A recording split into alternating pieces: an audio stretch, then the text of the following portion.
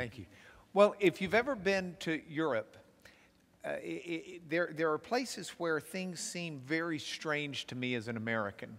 And one of the things is there is a cafe and half of the cafe is in the Netherlands and half of the cafe is in Belgium.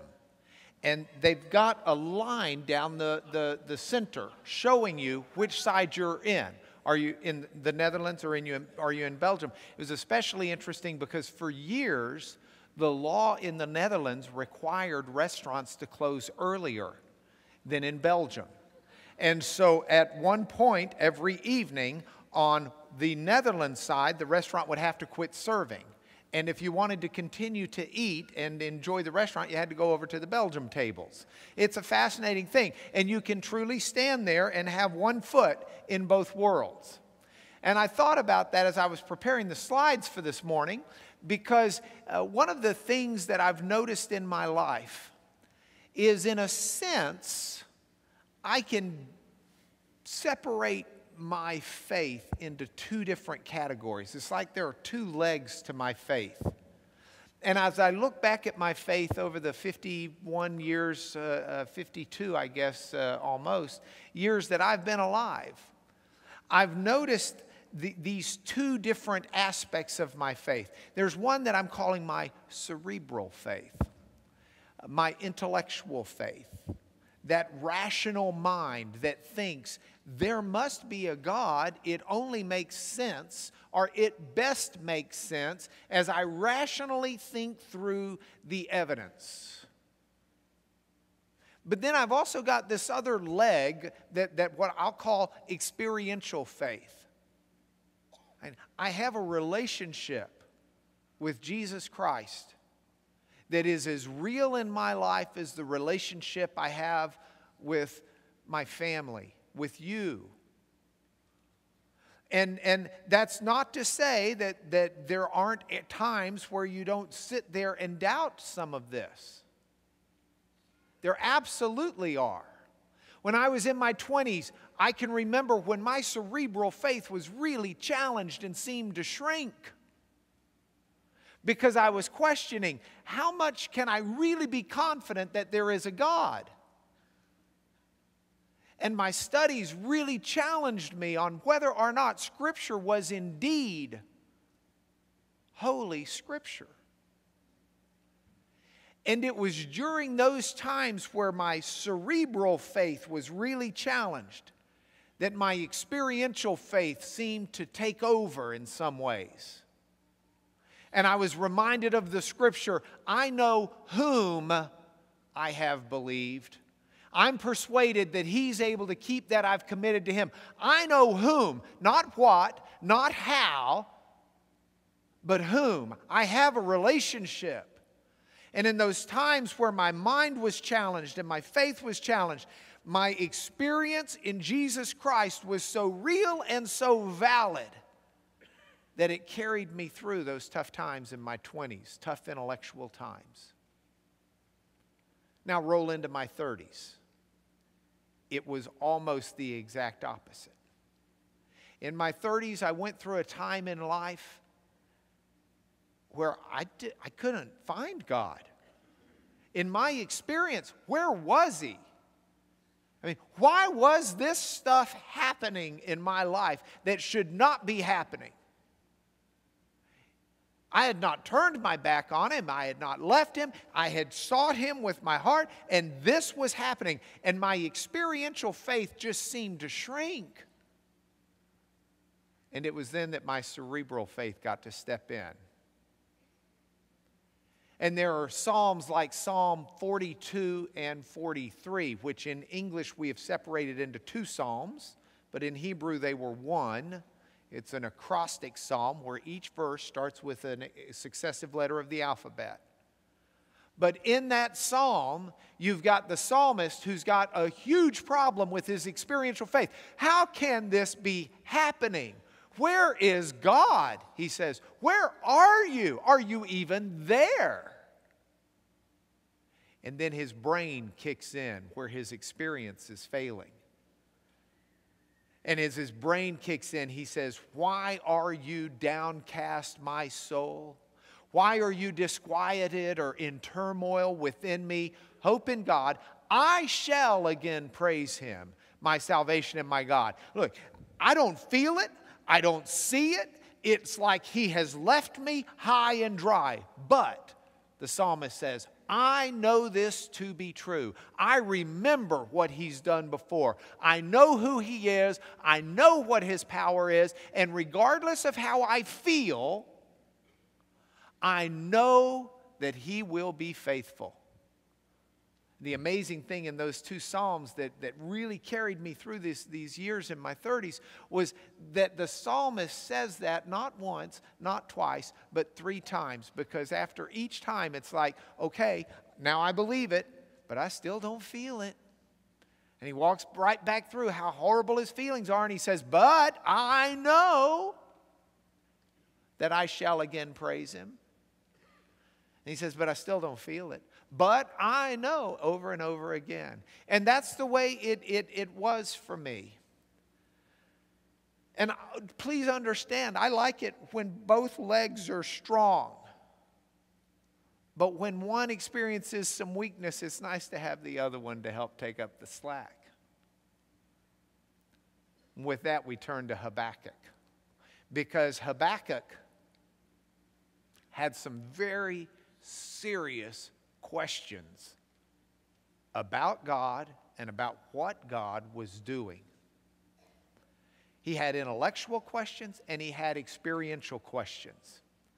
So as we look at Habakkuk, I want us to just take one little step back. One of the things we're trying to do as we work through this Old Testament survey is instead of just dumping everything on you all at once about the minor prophets, we're kind of parceling it out. A spoonful of sugar helps the medicine go down.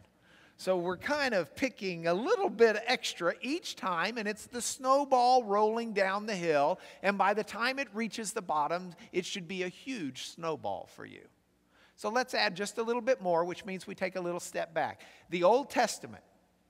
Now, we think of the Old Testament. Here's my Old Testament right here. We think of it as a book or a collection of books. But we've got to remember, books didn't even come into vogue until the 2nd, 3rd century.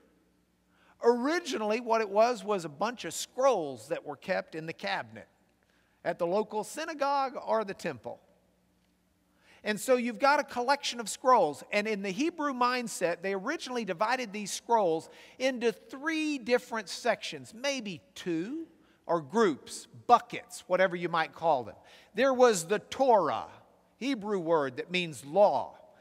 Those books, Genesis, Exodus, Leviticus, Numbers, Deuteronomy, they were the core, the measure of everything. Here is God calling, God setting it up, the problem being created, God announcing his solution, and then God calling the Israelites out as the nation of choice through whom the solution would come. And God sets out who he is and how he would expect human behavior to be in the earth, in their time, and in their day. And so the law is the core and the measure of everything. Then there was a second group of books that were called the prophets. And what the prophets did is they explained how the Torah should be lived out. In other words, how are those principles lived out in real life, in real circumstances, in real situations? Now, when we think prophets, we think the big ones, Isaiah, Ezekiel, and Jeremiah, and then we think the 12 minor prophets. But in the Hebrew reckoning, the prophet group, or the prophet bucket, also included the history books of Joshua and Judges. Included the Kings, 1st and 2nd Kings, 1st and 2nd Chronicles. Because those history books were compiled and put together through prophetic voice, through the prophets, to show how the Torah principles would be lived out not just as individuals, but as the nation of Israel. So we have the law bucket, we have the prophets bucket, and then the third bucket to hold these scrolls were just called other writings. And these were writings that would encourage and help you navigate in and out of life's challenges. This includes the major one being the Psalms. So we'll see Jesus talking about the law and the prophets and the Psalms, which are the three categories. The other writings include more than just the Psalms, but they're the major one. Other times, Jesus will just divide it into two. You've got the law and the prophets, which is also fair because the prophets helped compile the Psalms and other things as well. So with these three different buckets, I want us to focus now on the prophets for a moment. And as we think about the prophets and we move towards them, just another little part of the snowball rolling down the hill for you to put into your mind. We're Western Greek thinkers, by and large, in 21st century America. Not all of us, but most of us are Western Greek thinkers. And as Western thinkers, the heritage we have inherited from Socrates, Plato, Aristotle, all the way through is linear. We think in terms of 1, 2, 3, 4, 5, 6, 7, 8, 9. And we can draw a circle around it, and that's the way our mind processes. We like things in chronology, we like things in order, and we just tend to function that way. The Hebrew thought in biblical times, Old Testament times, was not linear. And they didn't all have mandatory math class. They didn't all read and write. The Hebrew mindset was very relational. So you give them 1 through 9 and a circle around it, and instead of laying it out linearly, they might lay it out more relationally. Turn some of the letters sideways, put it all together, and there you've got the Hebrew mindset. So when we read the prophets, we should not assume that they're starting at point 1 and working their way to point 9 and then drawing a bow around it. They may take 1 and turn it sideways. They may take 2 and move it up there. 3 becomes an ear. 4 is more hair. 5's more hair. 6 and 9, they make great eyes. 7, turn it upside down. You got a nose. 8's the other ear. Then you can draw your circle around it. And you've made something beautiful. So when you read the prophets, by the way, thank you to my wife Becky for that drawing. I tried to do it and it did not quite look human. But I'm a Western thinker. I did the bottom part, 1, 2, 3, 4, 5, 6, 7, 8, 9. And I got it in a line because I am linear or Lanier, depending on how you pronounce it. So either way, it comes real natural to me. And so with that in mind, I want us to read the prophets. But remember, as you're reading them, we just want to sit down as Western people and start with chapter 1, verse 1 and read to the end and try to just boom, boom, boom, boom, boom. It doesn't always fit together that way. So let's look at Habakkuk. And I'm not sure if that's fair or not as who should be Habakkuk. Becky did a good drawing, but I think he might be a little bit upset. So I asked Dale Hearn to help me find some better pictures of Habakkuk, and he found Chewbacca, and I said, no, emailed him back and said, no, Dale, not Chewbacca, I need Habakkuk. And he said, well, how about him? That's Bert Habakkuk. And I said, no, Dale, that won't do either. But then the more I thought about it, the more I thought, actually, that's pretty good. So we're going to keep, nothing personal, Bert Bacharach and family, but we're going to keep Bert Habakkuk around as our example of Habakkuk, both because he's Jewish and he wrote songs. And Habakkuk has a song in it. So I thought that might be good. You see, Habakkuk has 3 chapters. 2 chapters are a dialogue between Habakkuk and God. The 3rd chapter is a song. So it's not like, I don't know what your favorite Burt Bacharach song was, but I was thinking about playing Raindrops Keep Falling on My Head, because Habakkuk does complain all the time in the book, but I left that alone. Let me tell you this, though, as we look at the dialogue, this makes Habakkuk different than all the other prophets. All the other prophets generally will have some narrative, but it's an oracle. Here is the word of the Lord. This is true because the mouth of the Lord has spoken it. In Hebrew, ki pi Adonai deber. The mouth of the Lord has said it. It's an oracle of God. Habakkuk is actually just a dialogue between him and God. It reads in some ways a lot like Job. And so when we understand that and we break it apart, we can read it a little bit better. So let's do that. Now, it starts out with Habakkuk complaining. Habakkuk is complaining in chapter 1, verses 2 through 4, about the violence and the injustice that is in Judah. Here is, it says this is a prophetic book. This is the oracle that Habakkuk the prophet saw. That's verse 1. But it's not an oracle as much as that's just what the entire book put together is. It's a dialogue. Habakkuk starts out complaining. Habakkuk says, Yahweh, how long am I going to cry for help and you not hear? How long am I going to call out and you're not listening? I cry out to you violence. I'm showing you things that are wrong and you're doing nothing about it. You aren't saving, which I might add is your job. Now, why do you make me see iniquity while you idly watch? Why are you making me do the watching while you're not at work? You're not doing your job. There's destruction, there's violence, there's strife, there's contention. The law is paralyzed. There is no justice. The wicked are surrounding the righteous, and justice is perverted. Now that's bold to say to God. This is after Josiah, the good king, has died. Let's put it into context here. When Josiah, the good king, is dead, Assyria still has a good bit of its empire, as you see. But around Jerusalem, Israel has kind of found some measure of independence.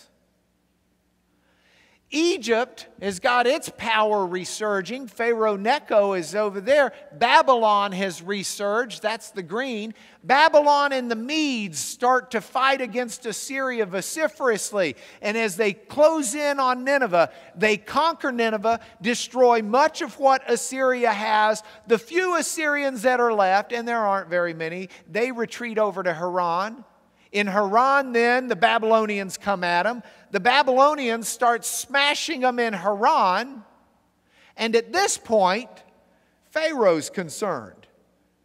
Because if there's no Assyria, there's no buffer between Babylon and Egypt.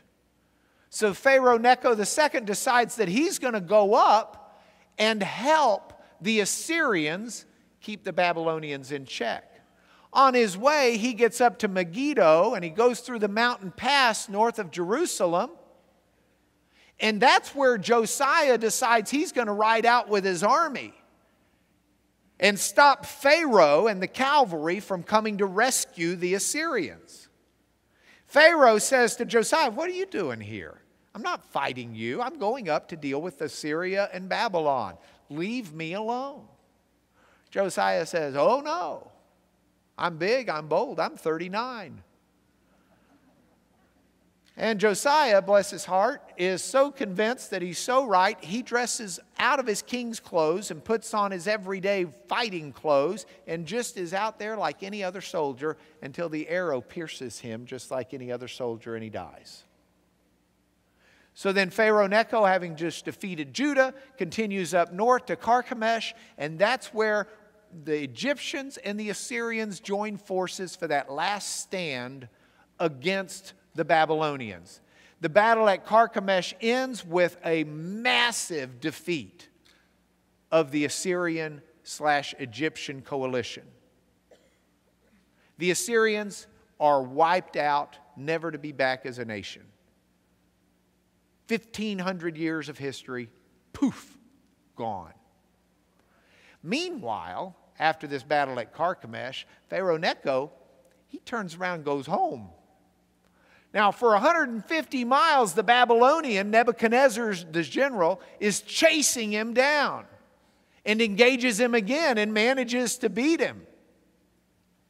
But on his way back to Egypt, Necho stops in Judah and says, oh, by the way, you, son of Josiah, I don't like you. You're too much like your dad. I'm taking you off the throne. I'm going to put your brother in your place. And so you've got now these two sons who have reigned in place of Josiah. Josiah, great king. Sons, bad kings. Bad kings. Judah, now part of Egypt as a vassal. So let me tell you how bad they were. We can look at a contemporary of Habakkuk. Jeremiah was writing at the same time. And Jeremiah has a message to the sons of King Josiah. Thus says Yahweh concerning Shallum, the son of Josiah, king of Judah, who reigned instead of Josiah his father, went away from this place. This was the first king that was deposed by Pharaoh. Look what he says about him.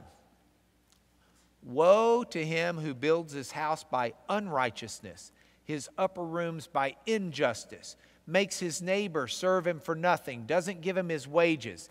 And then Jeremiah compares this evil king to his daddy, good King Josiah.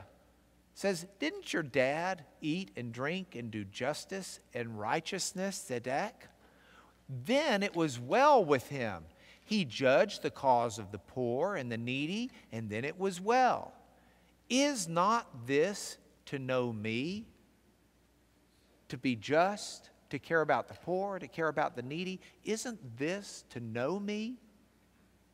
But you have eyes and heart only for dishonest gain, for shedding innocent blood, for practicing oppression and violence. Now that's the condition of Judah.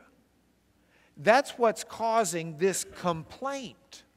If we go back to the PowerPoint, that is the complaint that Habakkuk had. There's violence, there's injustice. Oh, for the good days of King Josiah.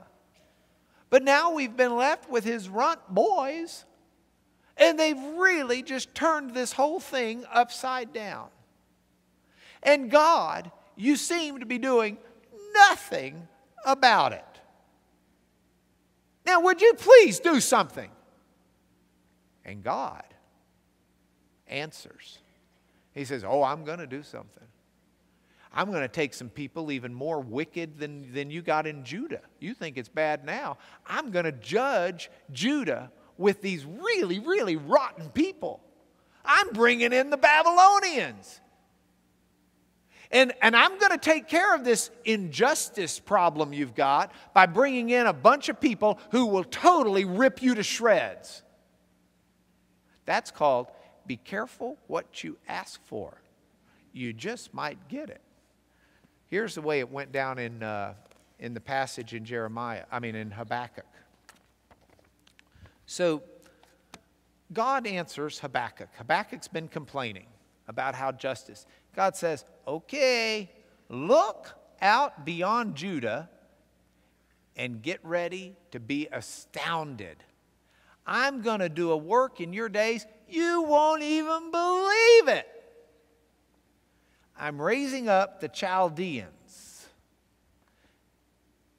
The Chaldeans. That's the marshy part of Babylon. You might know a biblical town in Chaldee. Who came from Chaldea? Anybody? Abraham from Ur of the Chaldees. We say Chaldeans, but it's Chaldean. Abraham. So where I called Abraham forth from to establish the Holy Land, I'm going to bring those people, and they're going to destroy the Holy Land. I'm bringing them, the bitter and hasty nation who marched through the breadth of the earth. They seize dwellings that aren't theirs. They're dreaded, they're fearsome. Their justice and dignity go forth from themselves. Their horses are swifter than leopards. They're more fierce than wolves. And they just go on and on and on. They come from afar, flying like an eagle, swift to devour. They all come for violence. You think it was violent in Judah before, you wait till I send the foreigners in to judge you, because it's going to get worse. Their faces forward, they gather captives like sand. At kings they scoff, at rulers they laugh at every fortress. They pile up earth and take it. You get the picture? You got a fortress, you got these walls. They just pile a bunch of dirt up to the top of the wall and make a dirt ramp. Take the city. They had these siege machines that they could roll up. They sweep by like the wind and go on. They're guilty men whose might is their God. They don't worship Yahweh, they worship their power. They're intoxicated with what they can do, and they do it to the nth degree in an abusive, unjust, violent fashion. So, hey, don't worry that you've got problems in your country and I'm not doing anything about it. I'm going to judge you. Well, you're going to be stunned to find this. But after God's answer, Habakkuk has a little bit more complaining. This is kind of like, what? That's not what I was asking. We're like ships passing in the night, God. My complaint was, I'd like an easy life. I mean, I'm looking out for the poor and the needy. And I wanted you to look out for them too. And what you've just told me is, yes, you've got injustice. And yes, I'm going to fix it by bringing in a greater injustice. God, here's a disconnect. This does not make sense. Let's go back to the Habakkuk and see how he says it. So Habakkuk says, look, I thought you were like from everlasting. Oh Lord, my God, my Holy One, we shall not die. Now that is not, I suspect, the best translation. I think the NIV actually follows a better manuscript on this. That says, God, you're not supposed to die. But a lot of translators say, well, he wouldn't be saying God wouldn't die. And he doesn't mean it literally. It's figuratively. And the point's the same anyway. You know, aren't you from everlasting? Aren't you the Holy One? You're not supposed to die. You're supposed to still be doing your thing. Now, if you have ordained the Chaldeans, the Babylonians, as a judgment, and you, O rock, have established them for reproof, it doesn't make sense to me, because you, God, are of purer eyes than to see evil. You can't look at wrong.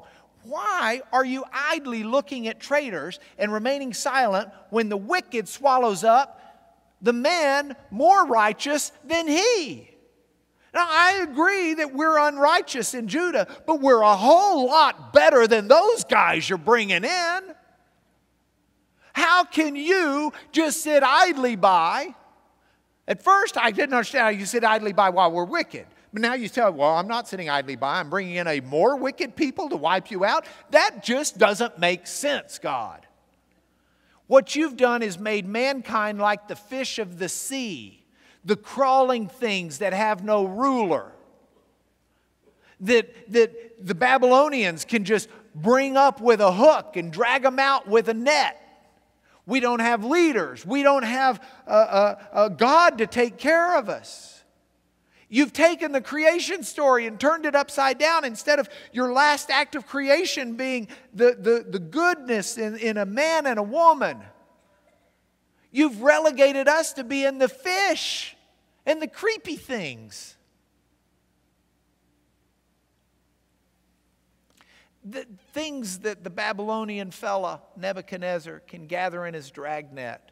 And it's not like he's good about it. He's not giving you credit, God.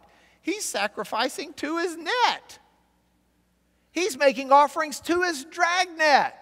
He's living in luxury. His food's rich because he's just killing and taking everything that's not his. It's not like he's giving you glory.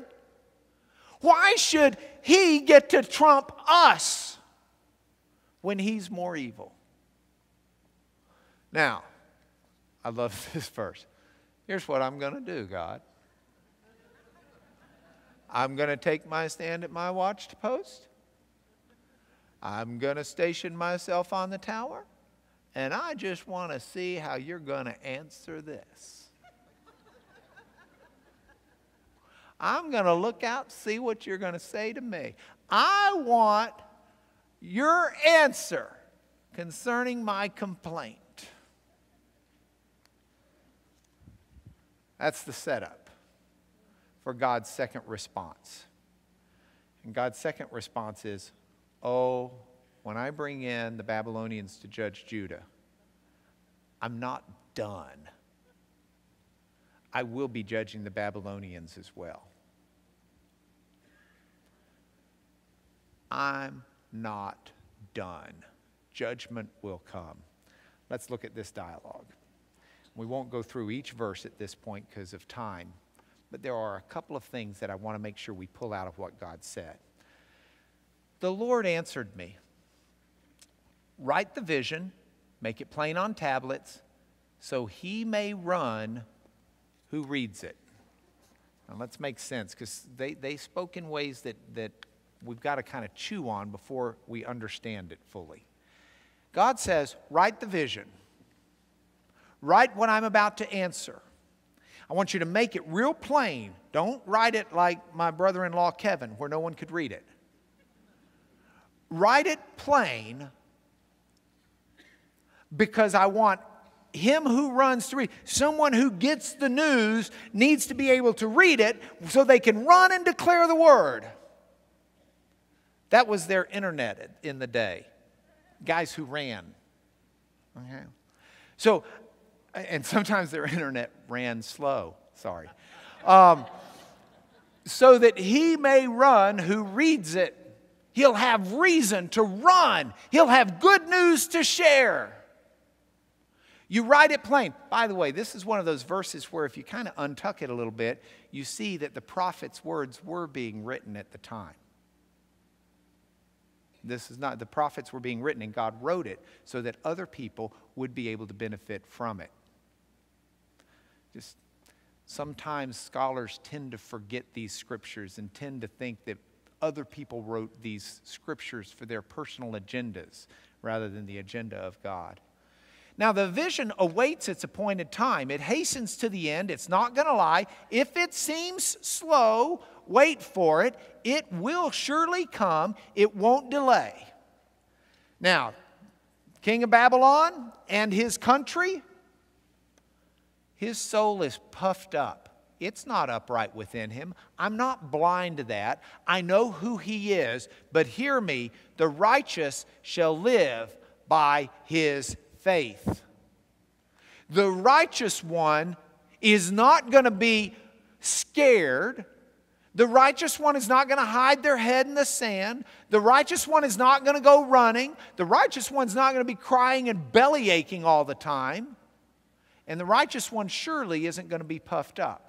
The righteous one's the one who's just going to trust me. Do you recognize that passage? Paul uses that passage in Romans 1:17, where Paul says, starting in verse 16, I'm not ashamed of the gospel, the death of Christ for my sins. That's the good news. That's the gospel. I'm not ashamed that Jesus Christ died, buried, resurrected for my sins, because that's God's power to save everyone who has faith. As it is written in Habakkuk 2:4, the righteous shall live by faith. Paul uses that passage in Galatians. Paul uses that passage as a reference in Ephesians. In fact, he contrasts the soul being puffed up with life by faith. Ephesians 2, remember? For by grace you've been saved through faith, not by works, lest any man should boast or be puffed up. We're saved by faith, not by what we're doing. The king of Babylon, his soul was puffed up because he thought he was powerful in who he was. But he's not the righteous one. The righteous one, Habakkuk says, records God saying, is the one living by faith. And with that, Habakkuk then hears God pronounce 5 woes upon the Babylonians. Woe to him who heaps up what's not his own. Woe to him who gets evil gain for his house. Woe to him who makes his neighbors drink. Now I want to pause and let's look at this woe in a little more detail because we have woven into it. By the way, throughout the Gospels, throughout the book of Acts, throughout the epistles, you have the prophets, if not being quoted boldly by Paul, you have them subtly woven into the fabric of what's being. I mean, when Jesus calls Peter and his brother and says, drop your nets and I'll make you fishers of men, Jesus is echoing the idea, the passage that we just read earlier. That what we've become is like a bunch of fish without a leader, without anyone to take us to salvation, without anyone to bring us to righteousness. You've just made us like a bunch of fish, God. God says, yes, but I'm going to send one. And Jesus, when he comes, calls his apostles and says, I'm going to make you fishers of men. You're going to take those fish and you're going to bring them into salvation.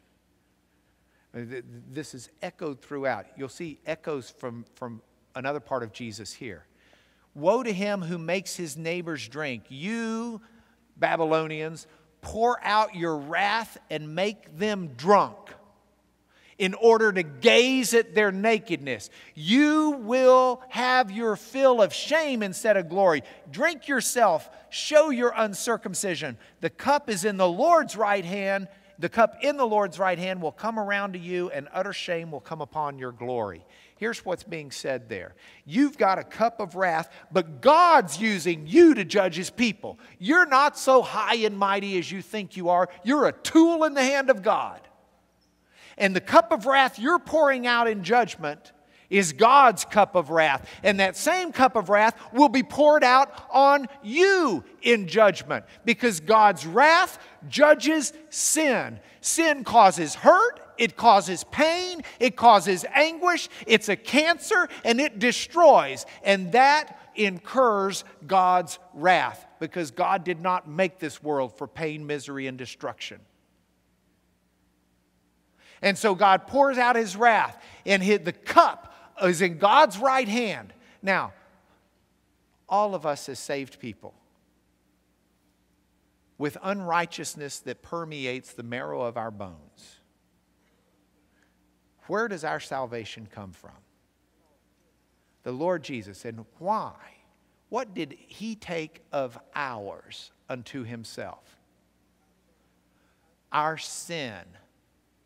And what does God pour out on sin? Wrath. He has a cup of wrath, of judgment to pour out. And Jesus is in the garden. And what does he pray? Lord, let this cup pass from me. After you pour out the judgment, please resurrect me. Bring me back. Restore me. Be faithful to your word. The cup of wrath that Jesus is praying about in the Garden of Gethsemane is the cup of wrath we read about in Habakkuk. You read about it in Jeremiah as well. So, at the end of this, at the end of these woes, you get this passage, which I love. First of all, the question, can this teach? I think it teaches. The Lord is in his holy temple. Let all the earth keep silence before him. Habakkuk, I'm going to judge Judah. I'm going to judge him with Babylon, an even more fierce nation. But I'm not done. I'm going to judge Babylon. And woe will come until the day that I restore things and make it right. But don't think I'm asleep. Don't think I can't hear. Don't call me idle. I'm in my holy temple. Shh. I love the Hebrew word for keep silent. It's an onomatopoeia. Those of you who've kept up your Hebrew alphabet, let me underscore that word for you here.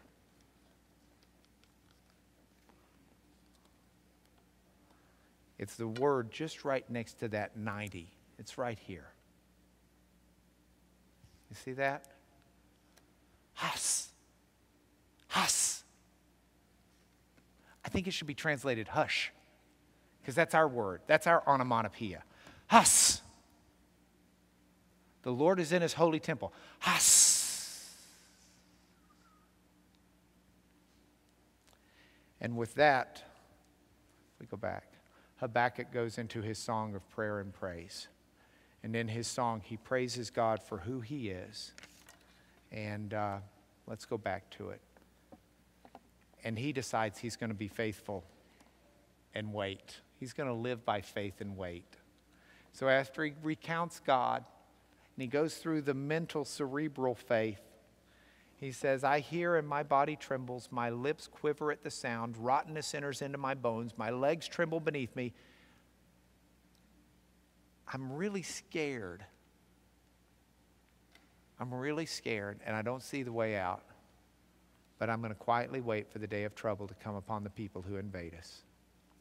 And even though the fig tree doesn't blossom, even though there's no fruit on the vines, even though the olive trees aren't producing, and the fields yield no food, and the flocks cut off from the field, and there's no herd in the stalls, I am still going to rejoice in Yahweh and take joy in the God of my salvation.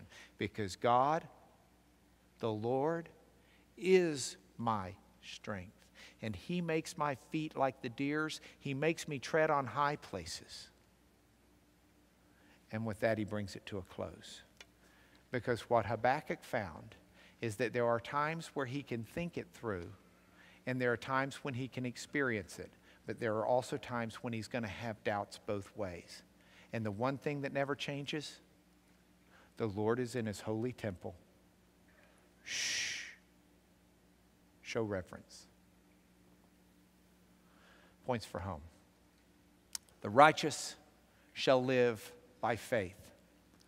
Habakkuk is a picture image for us in another way of what it's like to be Christians. Everyone in here who is redeemed of the Lord, do we realize, and of course we do, that our sins are forgiven? That we are redeemed? That we are the victor? Who won, Jesus or Satan? Oh, come on. Who won, Jesus or Satan? Jesus. Then why do we see the enemy so much afoot right now? We live in what some scholars call the now and the not yet. It's now. The victory's been announced. It's been won. It's done. Write it in the book. Game over. But it's not here yet in its fullness. And that's the way Habakkuk had to live. Habakkuk had to live knowing that God would do what God was going to say, but it hadn't been finished yet. It'd been announced, it'd been written down. Write it down so that everybody can see that I am going to do it exactly like I said, but it hadn't been finished. We live caught in this time vortex. So point for home, let's live in the now and the not yet, knowing that God is faithful. And then as righteous people will live by faith. Next point. The king of Babylon sacrifices to his net. He makes offerings to his dragnet. He's swooping through the kingdoms with his military might, thinking his power, his money, his prestige, his momentum, his position in this world is what He values. And God says, no, no, no, no, no, no, no, no, no. What's valuable is living by faith in God. We need to trust in God, and we need to trust in His plans, and we need to be satisfied with nothing less but nothing more. We want God, we want His will in our life. Now, we don't want one thing less than that. We don't want the enemy to keep God's will from our lives. We pray and we work through the Holy Spirit for God's kingdom to come, for God's will to be done on earth as it is in heaven. We're not satisfied with anything less, but we don't need God plus. God, I'd like your will, and in addition to that, I need this new bicycle.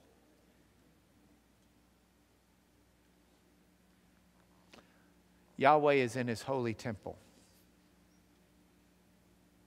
Let all the earth keep silence before Him.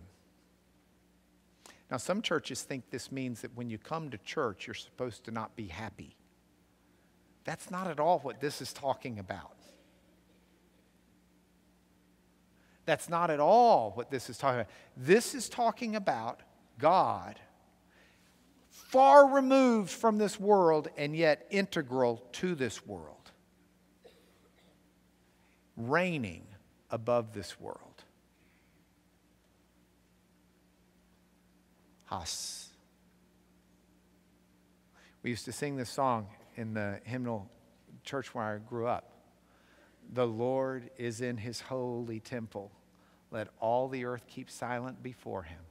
Keep silent, keep silent, keep silent before Him. When your life and your faith is in topsy-turvy land, get before the Lord. Has. Would you pray with me?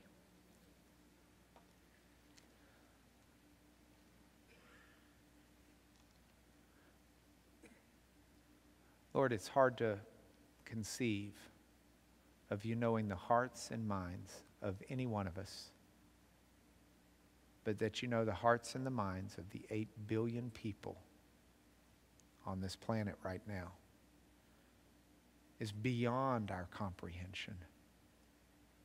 That you know the unknown number of stars and have created every one and placed them exactly where they belong in the heavens on a course that you have prescribed as the heavens move. It's beyond our understanding. That you have written history even as you have let history write itself. And the paradox of that, it's beyond our understanding. And Lord, our tendency is to get so caught up in our little world and our moment, in our mind and in our family and in our work and in our circle, that we lose perspective of who you are. And not only what you've done, but what you've promised. So we come before you in silence, awestruck wonder. Through the blood of Jesus, we talk to you, Lord, as Father. Not as God, but as Father.